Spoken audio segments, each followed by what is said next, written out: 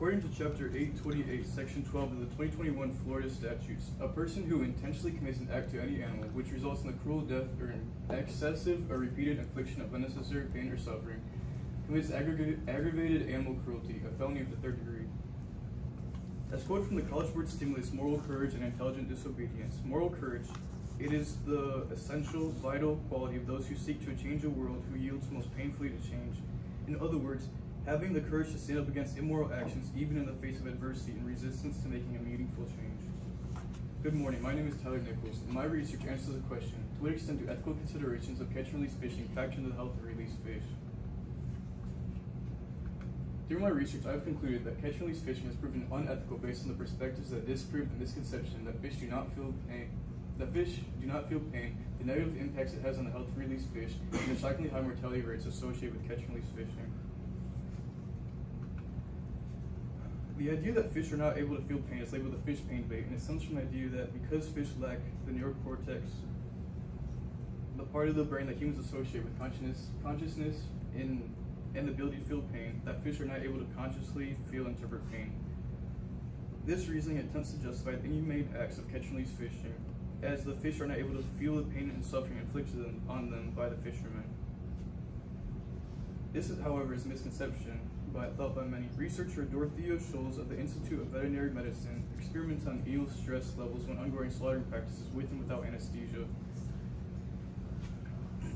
and concluded that eels feel pain when undergoing the practices of being slaughtered. Eels who had not been administered anesthesia during being slaughtered were recorded to have considerably higher stress levels than eels who had not been administered anesthesia. Considering the differences in stress levels indicated in eels when killed with and without anesthesia, we can conclude that pain was a factor in this distinction, as both control groups faced being slaughtered, with the introduction of anesthesia being the variable in this experiment. With anesthesia being most relaxer that affects the sensation of feeling pain, we can only conclude that the spike in stress levels was a result of conscious pain experienced by fish. With the conclusion that fish are capable of feeling pain having been established, the ethics behind catch and release fishing should be questioned based on the enduring ramifications it has on the health of released fish. Erica Carmelo, a professor at the University of Louisiana, explains that the presence of PTSD, or post-traumatic stress disorder, can develop in fish and is characterized by the development of negative symptoms after experiencing a traumatic event. We can see this visual by Burnett Johnson, a graduate from Texas A&M University Commerce with an undergraduate degree in biology, the physiological evidence of PTSD affecting zebrafish, showing on top the control group a normal, healthy zebra brain fish, and on the bottom a zebrafish that has experienced trauma and maintains symptoms of PTSD. Symptoms of PTSD often include decreases in consumption habits, erratic movements, significantly fewer exploratory behaviors, and more. The development of these symptoms often occur in fish after experiencing traumatic events of being hooked, handled out of water, and then eventually put back in the water, establishing the idea of post-traumatic stress induced by catch and release fishing. This is supported by the College Board provided source, in which Vanette writes, in wild animals, one of the most well-established principles in ecology is that the cost of increased vigilance is reduced time spent feeding, and avoiding predators generally also entails a significant cost with respect to reduced feeding opportunities. Carmelo's recognition of PTSD, along with Vanette's contribution of negative implications PTSD has on the daily life of fish, better helps establish the idea of catch and release fishing being unethical, based on the ramification it has on the health of released fish. A common misconception that comes from anglers who practice catch and release fishing is that it does not affect the health of released fish it does not affect the health of fish because the fish is being released back into the wild. This, however, is only partially true. In a study performed by a group of scientists to analyze the effects on post-release sharks, scientists found an alarming number of shark mortalities after being released. Discovering mortality can occur days to weeks after being released, and found that the high lactate levels post-release correlated with mortality of the released fish. This is explained by Gallagher when writing, when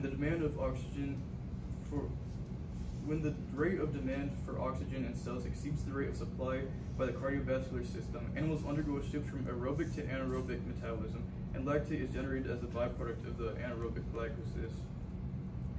Smith adds to the fact that lactate levels correlate with mortality rates established by Gallagher through his experiment on mortality rates of released largemouth bass. Through their investigation, Smith found that largemouth bass who were hooked and brought in exhibited significantly higher lactate levels than the control group of bass who hadn't been released or hadn't been hooked. After taking lactate levels, Smith examined the group based on the rate of survival.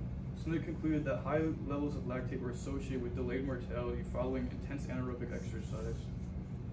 With all this said, catch and release fishing should be considered unethical as the sport produces high levels of mortality in fish that are caught and released with the intention of continuation of life after being released.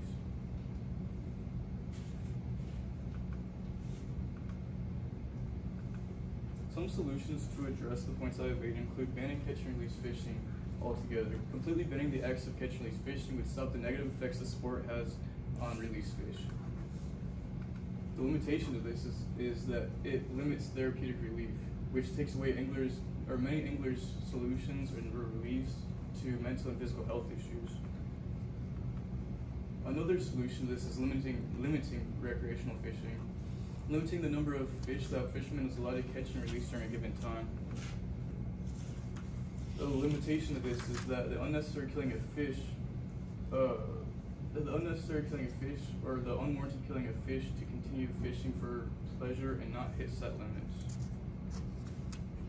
As evaluated, the ethics behind catch and release fishing are unethical based on the intentional suffering and infliction of pain onto the fish for pleasure and sport, and the lasting impacts associated with catch and release fishing. While we are not able to connect to fish as maybe a cat or dog, they do deserve the rights that are offered to other animals, including protection against animal cruelty or abuse. Protection from these acts of abuse should extend not only to animals who are considered more personal, but to all animals regardless of their relationships to them. Thank you.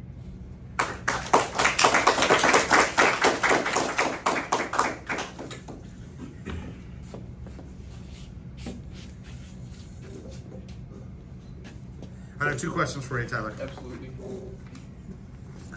First question, how valid and reliable were the sources that you used, and then how do you know they were? My sources were extremely valid. I found all of them on the College Board provided sources on the College Board page. Sorry, can you repeat that just one more time? Sure. Thank you. How valid and reliable were the sources that you used, and then how do you know? Right.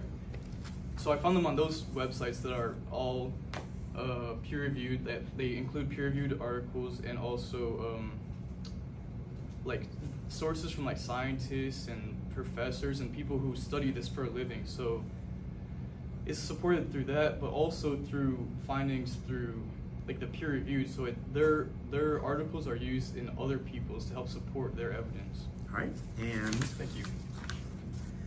What additional questions popped up as you were working your way through the research? Additional questions.